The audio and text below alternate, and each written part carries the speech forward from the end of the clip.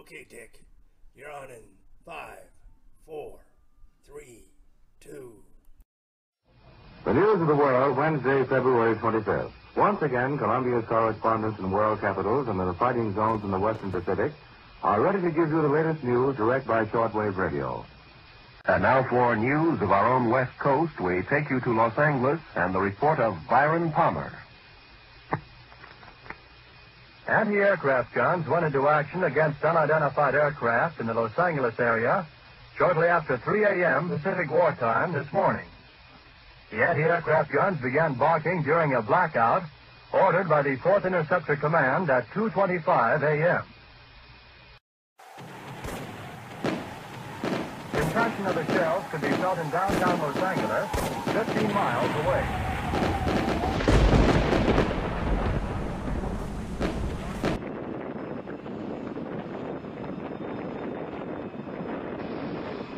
U.S. Army planes quickly took to the dark sky, but whether they contacted the object has not been announced.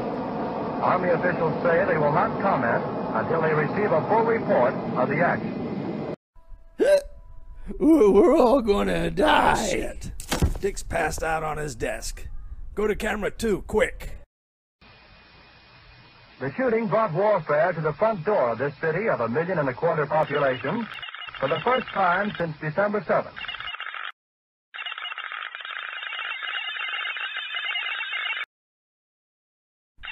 Take me to your leader.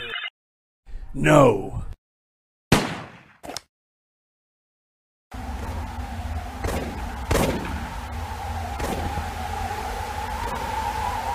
The object moved southward, presumably over Huntington Park at the western edge of Los Angeles, and on southward to about Long Beach on the coast. By 3:30 a.m., observers said the object appeared to be over the south of Long Beach. Searchlights closely followed the object down the coast and kept it centered northwest. Shells frequently could be seen bursting near the object, but none appeared to hit it. The shooting stopped about 3:30 a.m.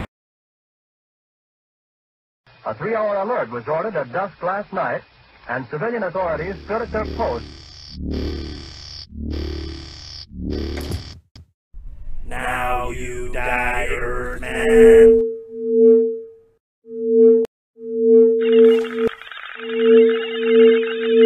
One moment, please. The evening alert was sounded at 2:22 a.m., and the blackout followed within 3 minutes. It covered Los Angeles County from Santa Monica to Pomona. Army officials say they will not comment until they receive a full report of the action.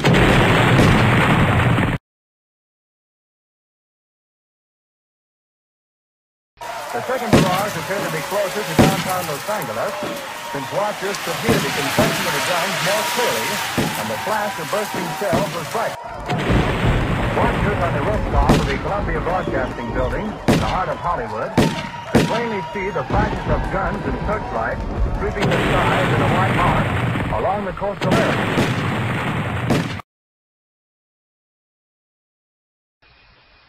Approximately 20 minutes after the firing died down, the ship returned and headed westward from Long Beach toward Santa Monica.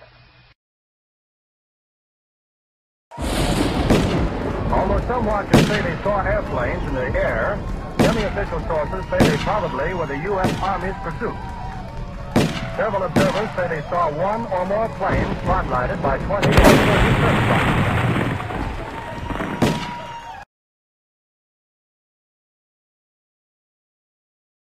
The unidentified object disappeared for the second time over the ocean. Army officials say they will not comment until they receive a full report of the action. Surrender or die, Earthman. No, no, no!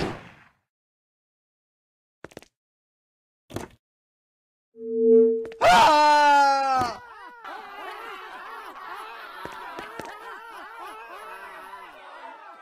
Don't look into the light. We return you now to TBS in New York.